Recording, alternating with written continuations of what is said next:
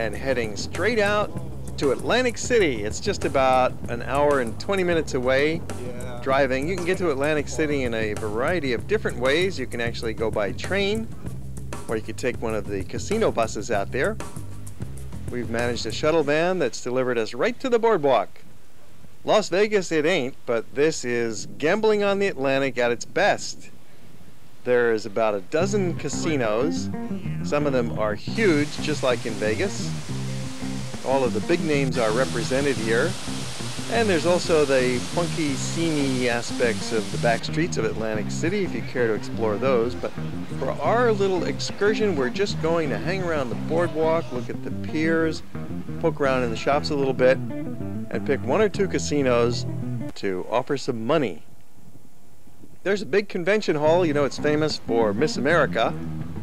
Trump is located up and down the boardwalk. There's 5 major Trump casinos here, but we avoided those and instead dove into Caesar's Palace, my personal favorite just because of its ancient Roman connotations and interesting quirky architecture on the interior.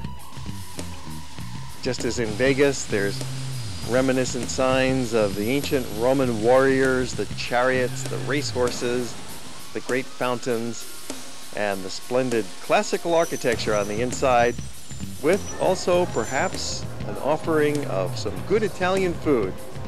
Sure enough, we get in and find that a new restaurant has just opened called Temple Bar.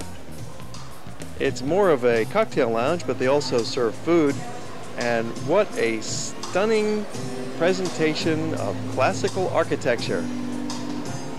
It looks like we're back in ancient Rome with all the conveniences of modern Atlantic City.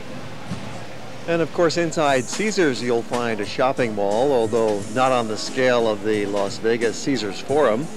It's interesting nonetheless. And up and down the boardwalk there's a number of other similar scaled casinos that will be happy to take your money and give you some pleasure in return. They even have a ceiling mural in here that's reminiscent of the Italian Renaissance, updated in a modern Atlantic East Coast New Jersey kind of style. And so even if you're not a gambler, it still can be fun to head on out to Atlantic City. And especially if you are a gambler, this is the place to go. Each major casino has nearly a dozen different kinds of places to eat, ranging from the humble coffee shop you see here, to the buffets, to the gourmet dining halls. So you can take your pick. We stayed out here for about 4 hours, which was plenty of time to see the sights and have a meal and stroll around, do a little bit of gambling, check out the different casinos.